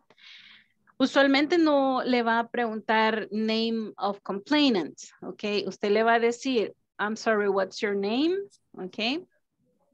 O para preguntar estas cosas, ¿ok? Vamos a utilizar el lenguaje formal y el lenguaje casual utilizando could, ¿ok? ¿Cómo? Vamos a empezar a decirlo así desde ya. Yo le podría preguntar, sorry. Yo le podría preguntar fácilmente, what's your name? Pero se oye mucho mejor si yo le pregunto, could you please tell me your name? Okay, could you please tell me your name? Okay, yo estoy en la llamada. Okay. Siempre veamos la estructura de la pregunta. Es muy fácil. Ponemos could, que es el pasado de quién, pero en este caso solo es un auxiliar para poder solicitar esta información o hacer cualquier request, lo ponemos al principio. Could, luego viene el sujeto, could you, ok. Please, please lo podríamos usar al principio, perdón, lo podríamos usar ahí donde está en medio o lo podríamos usar al final. ¿Ok? Y no afecta, no altera, ¿ok? Could you please tell me your name or could you tell me your name, please? ¿Ok? Y empezamos a solicitar información. Basándonos en esta primera, va de parte de ustedes, ¿cuál sería la siguiente pregunta? La fecha no se la voy a preguntar a la persona, ¿verdad? Obviamente, pues yo tengo que estar al día, ¿verdad? No le voy a decir, could you please tell me the date? A menos que yo necesitara la fecha de cuándo empezó a fallar el device, ¿verdad? Ahí sí, yo le preguntaría, ¿ok? Could you tell me when did this happen? ¿Ok? Bien. Vamos a ver, ¿cómo le preguntaríamos el número de teléfono? Usando could.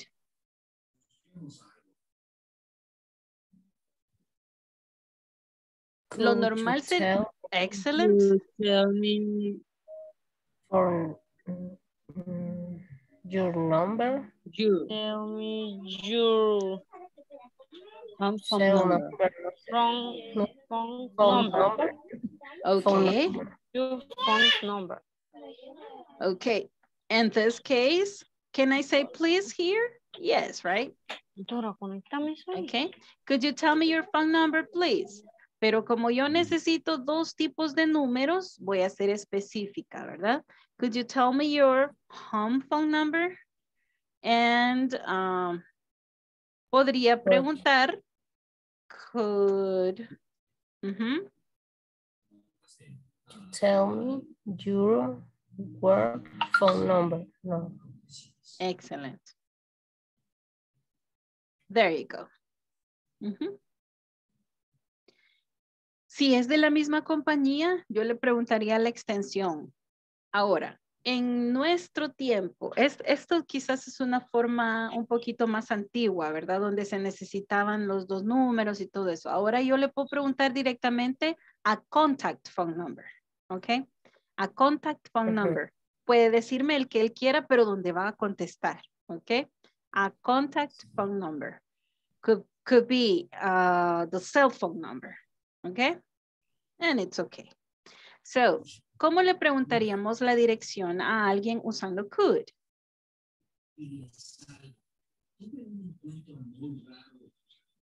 Could you tell me your address or home address, please? Your home. Excellent. Very good. Okay. And there you are. ¿Cómo le pidieran la dirección de email a alguien de esta manera formal, amable, polite?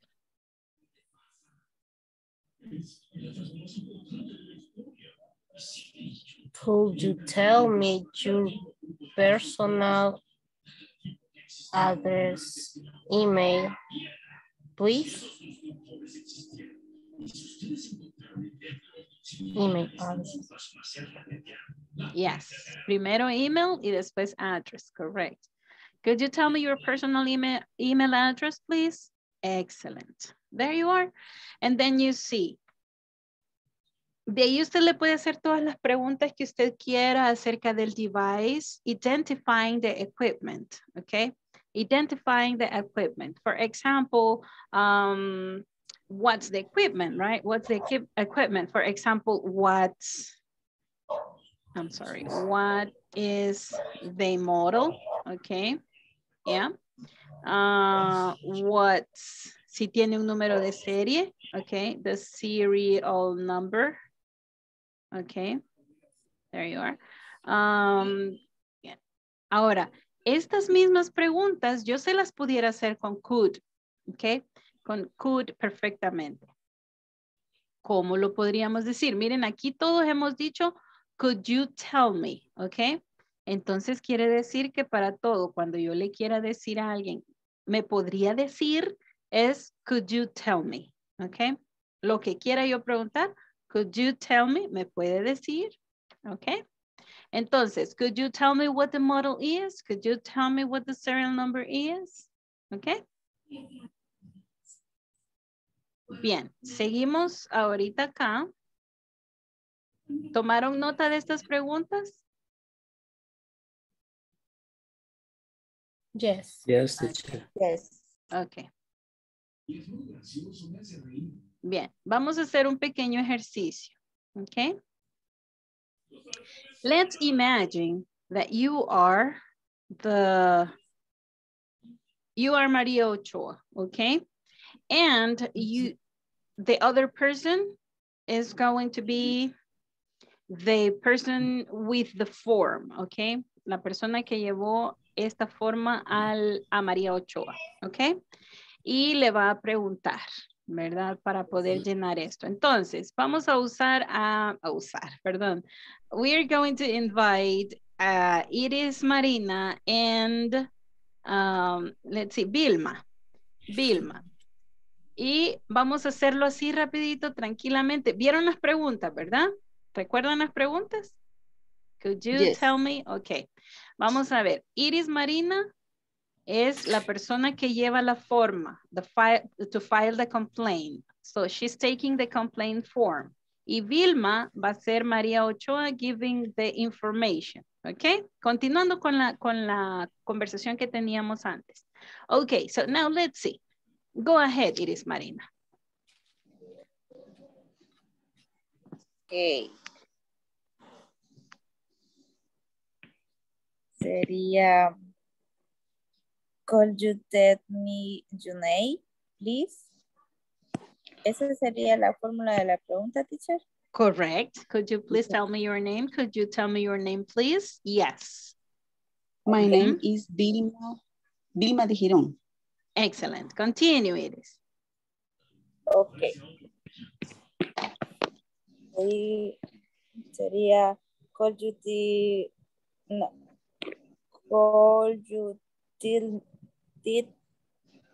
me your home for number, please? Could you tell me? Could you tell me? Could you tell me for home phone number, please? The one and one? My phone number, it's 2260-0000. Okay, great. Very good. Okay. Could you tell me your phone number, please? My cell phone number is 7744-5666.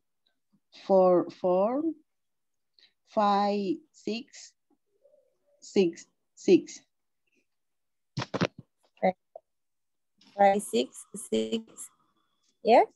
Yes, 66. Okay.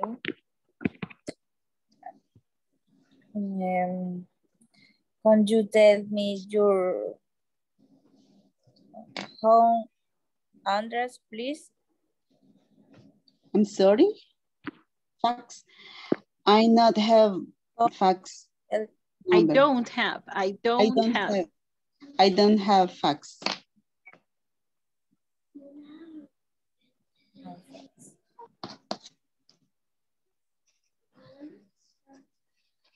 Okay. Could you tell me your person email address, please? I'm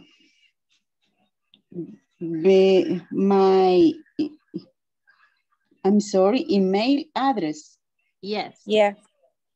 Yes. My email address is bdegiron at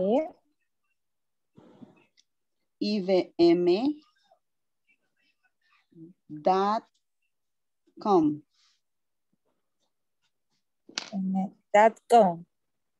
.com. Okay. What is your model? Model. Okay, till there was okay. It was very good. You did a very good job, girls. Excellent, excellent.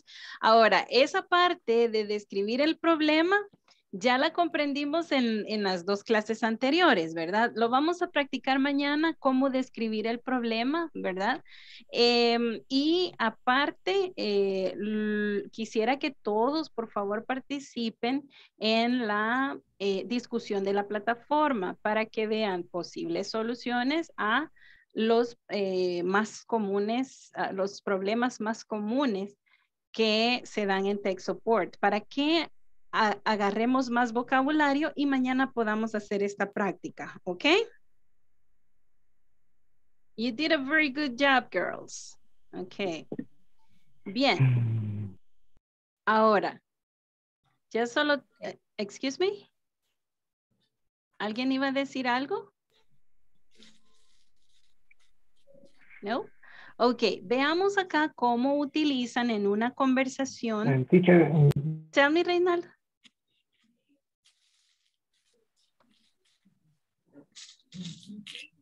en mi caso, por lo menos estamos hablando de computadoras, de la computer. En mi caso, en mi trabajo es más que todo machine. Machines, ok. Máquinas. Y de cierta manera, ajá, máquinas. Entonces, las formas de escribir algo es bien diferente. Ok, Entonces, no sé pero si en la siempre, práctica que Reinaldo. tengamos, puedo meter, se puedo poner. Sí, ahí es, prácticamente nosotros somos los técnicos, ¿verdad? En Refine Machine. Ok, ok. Y trabajamos con WordOrder. Ok. Entonces, no sé si se puede incluir esto Exactamente, en acá. correcto, No sé claro si que sí, así claro que hago sí. algo de referente a eso. Correcto, es perfecto, Reinaldo, es perfecto porque con eso usted puede, como decíamos, ¿se acuerda cuando hablamos la vez pasada de utilizar el vocabulario que usted necesita? To use the vocabulary that you really use in your job. Entonces, en este caso usted solo agarre la estructura es could you please tell me, y entonces pone la información que usted va a solicitar, ¿verdad? Puede ser the model, the pieces, the amount, I don't know, the trademark, the name of the machine. Yeah. So things like that. Yes. Yes, of course, Reinaldo. Okay, people, just let's read this conversation, okay, between Max and Joey. And it says, hello, this is Max from Tech Support. How can I help you? Hi, Max. My name is Joe. I work for peeps.com. We received a new printer and I need help setting it up. Could you help me, please? No problem, Joe. Could you tell me the model? Let me check. Can you hold on a second, please? It's an Ulti-Page MX30. Okay, first make sure that the power cord is plugged in. All right, it is. Could you tell me what I need to do next, please? Well, second, check that the installation CD is in the tray. And third, once the menu appears on the screen, click on Complete Install. Okay, and Complete Install. So, veamos entonces las preguntas nuevamente. Se fijan aquí, es un request, a simple request saying, could you help me please? You are requesting for some help, right? Could you help me please? Could you tell me the model? Can you hold on a second please? Could you tell me what I need to do next please? Ok, aquí este can, si ustedes lo miran, van a decir, ay, pero solo estábamos viendo could. Ah, pero nosotros podemos variar, ok, variar. Porque prácticamente tienen como el mismo nivel en este tipo de conversación, on the phone, ok, on the phone. Usted puede preguntar, could you or can you? Y se vuelve casual, ok, se vuelve casual o se vuelve formal. It depends. It depends on the context. So let's read it again. Hello, this is Max from Tech Support. How can I help you? Hi, Max. My name is Joe. I work for pips.com. We received a new printer and I need help setting it up. Could you help me, please? No problem, Joe. Could you tell me the model? Let me check. Can you hold on a second, please? It's on Ultipage MX30. Okay, first, make sure that the power cord is plugged in. All right, it is. Could you tell me what I need to do next, please? Second, check that the installation CD is in the tray. And third, once the menu appears on the screen, click on Complete Install. Okay. Ahora veamos esta comprehension thing. It says, fill in the blanks. Use the conversation above to help yourself. Number 1. ¿Qué palabra podemos usar para hacer requests? Dijimos. I will. Would. I will. Would is very good too. Pero en este caso, según la conversación, ¿cuál utilizaron ellos? Call. Could. Could. Could. Could. Okay. Could. Yes. Could. Okay. Veamos entonces en la número 2, en number 2.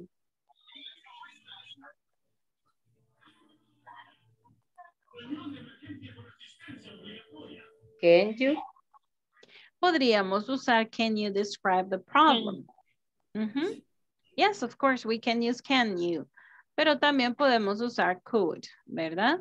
Dependiendo del nivel de respeto en la conversación. Ok, volviendo al punto, miren, no es una norma general, pero es una norma que nos sirve por lo menos ahorita que lo estamos aprendiendo, porque en el uso vamos a ver que podemos variarlo, ¿verdad? Y ustedes lo pueden oír de diferentes maneras, pero en este momento estamos haciendo la diferencia entre el lenguaje formal y el lenguaje informal, ¿ok? El lenguaje formal, could. El lenguaje informal, can. El informal sería casual, digamos, ¿verdad? Okay, guys, it's 9:57. Y otra vez, perdón, que se me fue esto. Okay. And again, I want you to see. Por ahí les mandé unos videos para que vieran una escena de una película. Do you remember? ¿Se acuerdan cuál película era? Apolo 13, Apolo 13. No lo vieron, ese video, se perdieron de la movie. Ajá. En esa película, okay, en Apolo 13, do you remember Tom Hanks representing the astronaut? Do you remember playing the astronaut? Okay, what are the words he said? Houston, Houston, we have a problem, okay? Houston, Houston, we have a problem. Yeah. Ahí hay bastante lenguaje formal. Could you, would you, okay, would you like? Y se los envié para que vean en una situación crítica donde hay un problema. Por ejemplo, Reinaldo nos estaba contando que ellos no ven nada de computadoras.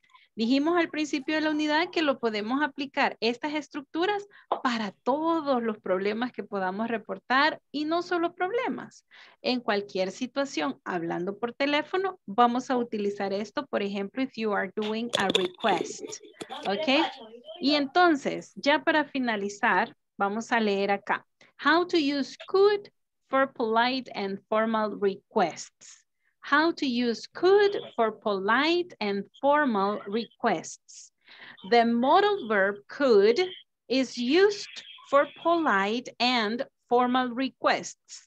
It means that if I am going to talk to my boss, or request something to my boss, I'm going to say could. Okay? Could. Verb, transform, complement. Excellent. Go ahead. Read it again. Ileana, go ahead. You were reading. Léalo otra vez, Ileana. The structure. Okay. The structure is cool. ¿Cómo se dice el mastich? Plus sujet, subject, plus subject, plus verb, but from, base plus form, base form, plus complement. Excellent. Plus the question mark. Entonces quiere decir que estos requests son preguntas. Okay. So for example, I say, could, miren, al principio, at the beginning, we start the question using could. Then the subject, you. Okay. Then the verb in the base form. Aquí no hay ningún to, como en would you like to, ¿verdad? Aquí solamente el verbo. No cambia. No cambia para primera, segunda y tercera persona. Es la misma forma base del verbo.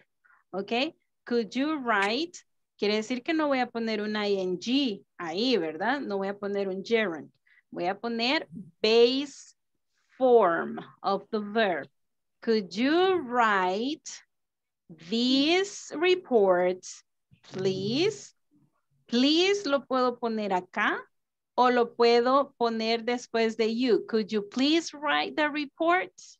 Or these reports? Veamos la siguiente. Could plus the subject you plus the verb deliver. Deliver, entregar, deliver.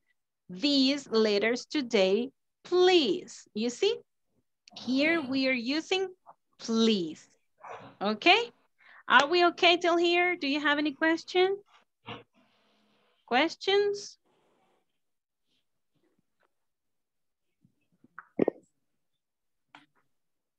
¿Estamos bien? En cuestiones de no se lee more, no es more. Es decir, el signo más ahí no se dice more. No, en ese signo no, ese es un signo matemático, ¿ok?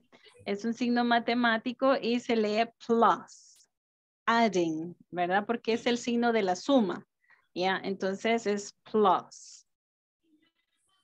¿Ya? Gracias. Ok. Addition, okay. Okay, just let me call the roll. Please turn on your cameras and say present when you hear your name. And today is Carla Raquel staying, okay? So there we go. Amanda Graciela Pérez Orellana. Present, teacher. Caleca Bisaí Marinero Asensio. Present, teacher. Candelaria de Los Ángeles Nolasco de Flores. Carol Ivette Chávez Reyes. Candelaria, are you there? Carol Ivette Chávez Reyes. Present. Cristian Edenilson Ayala Ramírez. Present. Delmi Guadalupe Martínez Marroquín. Present, teacher. Estela Mabel Orellana de Del Cid.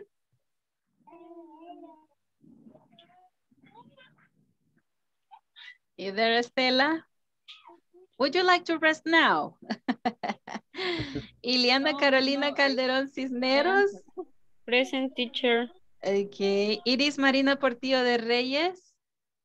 Present, teacher. Okay. Iris Janet Barrera Herrera. Present. Julio César Ramírez Arevalo. Present, teacher.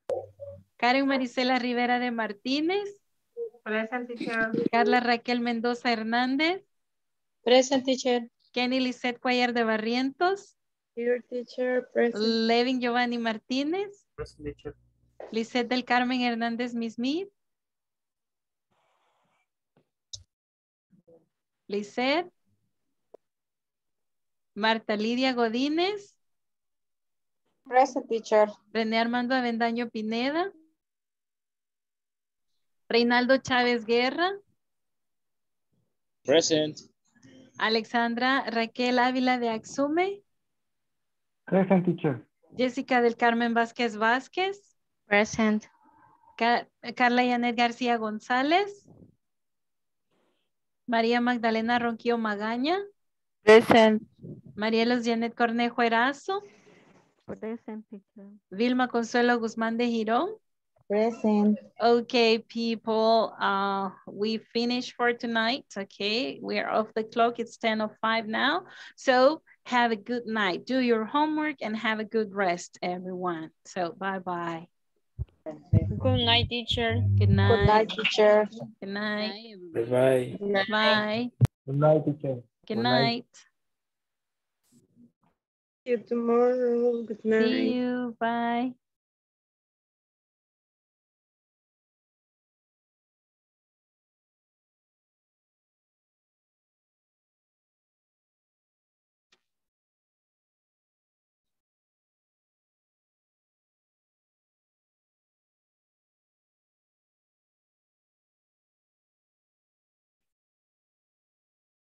Here we go, Carla.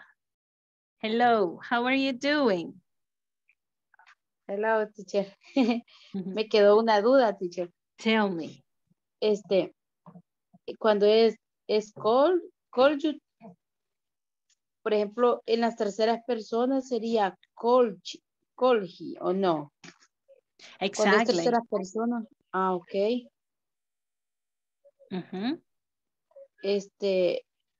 Y cuando se fuera can you, porque ahorita lo vimos, could. Oraciones con can. Ah, could, no, con can, el último, cuando dijo de que no era así tan formal, ¿va?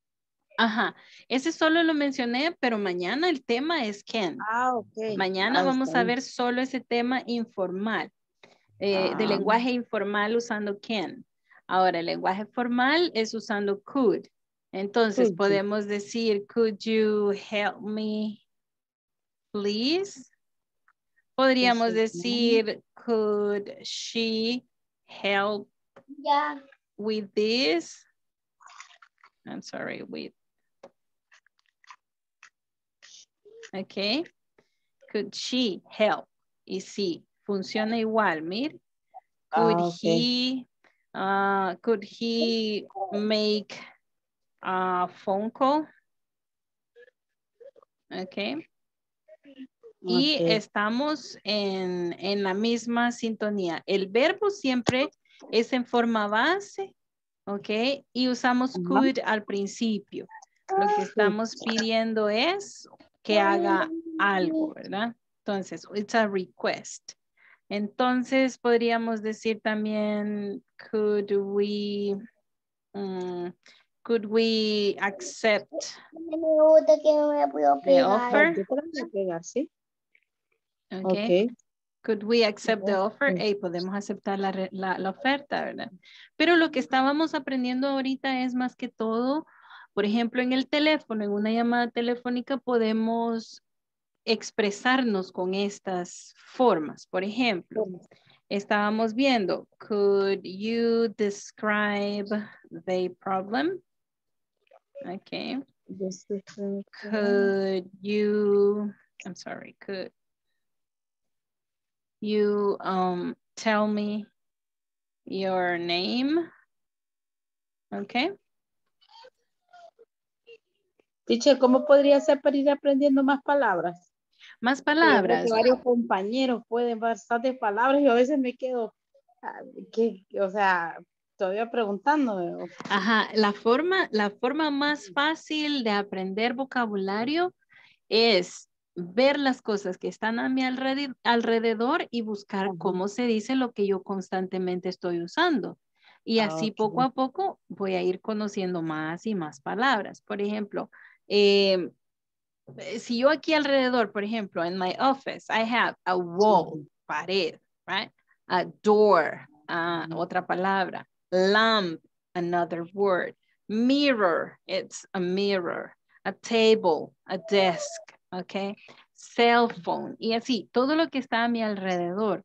Eso lo puede ver usted, por ejemplo, por temas. Digamos que si usted piensa si usted tomara el bus, por ejemplo, en la mañana, usted piensa, people, okay? The money, okay? The money. ¿Qué más puede pensar del bus? Por ejemplo, the street, la calle, ¿ok? You can think about the police, la policía. Y todo lo que está alrededor mío por temas, ¿verdad? Puede ser, por ejemplo, cuando usted se está bañando, when you are taking a shower, you think shampoo, the conditioner, the soap, okay? What else? Water, okay? Shower, yeah. Y son cosas que están muy alrededor mío. The towel, la toalla, okay? Entonces, vaya viéndolo así por temas y va a ir ubicándose un poquito más y se le va a ir quedando más palabras, ¿ok? Por ejemplo, cuando se cocina y cosas así. Exactly. When you are cooking something, then you think about qué es lo que estoy yo usando, ¿verdad? Then you say the saucepan, the stove, la estufa, ¿verdad? O la cocina, the refrigerator, the pantry, things like that, okay? You can think about the plates, okay? The fork, or the spoons, las cucharas, ¿verdad? O cucharadas. You can think about the meals, I mean, or the food, for example, coffee, rice. So you think about the theme. Usted piensa acerca de temas así, ¿verdad? De repente usted está en una situación, en un lugar, por ejemplo, en la playa. Hay palabras que solo ahí usted las va a usar más seguido. Por ejemplo, the pool, la piscina, the beach, the sand, la arena. Okay. You can, seafood, la comida, pescado y mariscos, ¿verdad? The seafood. Y usted puede ir pensando por temas y se le va a ir agregando más palabras. Ok, teacher. Ok. Y puede usar aplicaciones. Por ejemplo, esa de Google Translate es muy buena. Es como la más común y general, ¿verdad? General, porque sí hay mucho más diccionario, ¿verdad? Y en cambio Google Translate, si usted lo baja a su celular, usted puede decir lo que usted quiere que le traduzca, ¿verdad? Tiene varias funciones, tiene transcription, tiene la traducción simultánea, tiene varias. Entonces ahí usted la baja al teléfono y se va ubicando, ¿verdad? Por ejemplo, algo que no sé cómo se dice, lo digo en español y me lo va a traducir. No siempre funciona, entonces hay que hacer la investigación por cada palabra que usted no conozca, ¿verdad? Puede ser preguntarle a la teacher, preguntarle a sus compañeros, revisar otro diccionario como el Oxford Dictionary o el Merriam-Webster o well, the Oxford is good, the Merriam-Webster. Hay una página que se llama Lingüe. Ajá, esa es muy buena porque da contextos. O sea, usted dice una palabra, o no la dice, la escribe la palabra y le da traducir y entonces le aparece la palabra utilizada en un párrafo de algún documento de la red. Entonces le da más luz, le da mucha más luz en el significado, ¿verdad? Cómo se usa esa palabra. Y así se va a ir expandiendo. Se va a ir expandiendo y ayudando. Ok. Gracias, teacher. De mi parte, eso es todo. Okay, Raquel, my pleasure, no problem. So let us meet tomorrow and have a good night. Good night, teacher. Okay, bye. Bye.